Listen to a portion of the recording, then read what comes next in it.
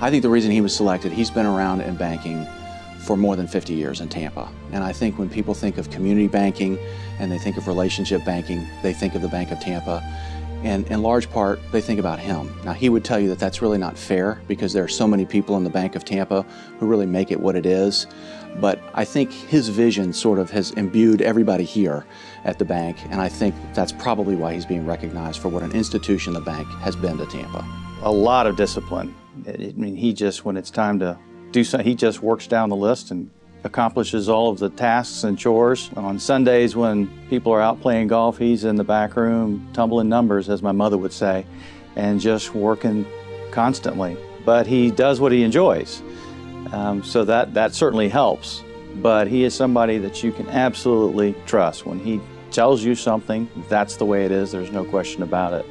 And how refreshing to grow up in that environment. Jerry really represents the dean of banking in Tampa Bay. I think that if you were to ask any sitting bank president, who's the guy or the lady that they most look up to, who has the credentials, who has the history, I think to a person they would say Jerry's the one.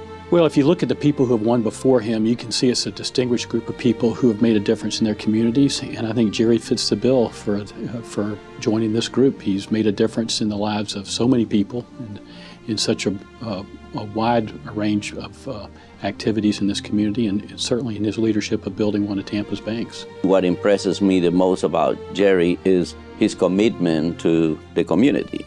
I think you find a lot of people are successful in business, but they forget that they had to pay back. And he's one of those that spends every minute of his energy and time helping others. I think he exudes integrity. I think when people talk to him, they know that they can trust him. So I think trust is another big thing with him. And I think just his leadership skills, it's kind of a quiet leadership that he has. I don't think he dictates from above. I think he sort of inspires people with his own ethics and his own stick-to-itiveness that causes people to follow his lead on that. I would say that Jerry is, without a doubt, honest. Jerry is a great family man. He communicates all of those attributes well to others. He's very modest. He's not, does not need to stand out in a crowd, but he does. He's a patient person that he gives people a lot of attention.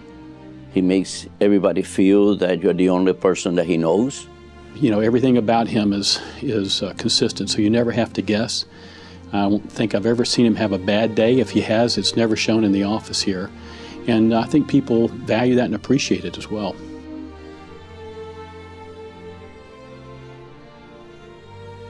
Jerry, thanks for 30-plus years ago making it possible for me to be part of not only the great business that you have created, but also the many multiple friendships that have been a result of it. You richly deserve being part of the 2016 Tampa Bay Business Hall of Fame, and I'm delighted to welcome you to it. On behalf of all the 230 people at the Bank of Tampa, we congratulate you on this recognition. I know you don't like attention called to you, so I particularly appreciate the fact that you've given us and the Tampa Bay business community the opportunity to say thank you for 50 years of great service to our community. And instead of saying what most of us will think, which is to congratulate you, I would like to turn it around and say that I would like to congratulate us for having the privilege and the opportunity to meet Jerry Divers. Congratulations, Dad. I'm glad you're being recognized for all the hard work that we got to see you do for years and years. You really are very deserving. I am so grateful to have had you so long into my adult life. You've inspired me, you've inspired my children. You've been such a great example to us and to Alan, and we just could not be more happy for you. So congratulations on this great achievement.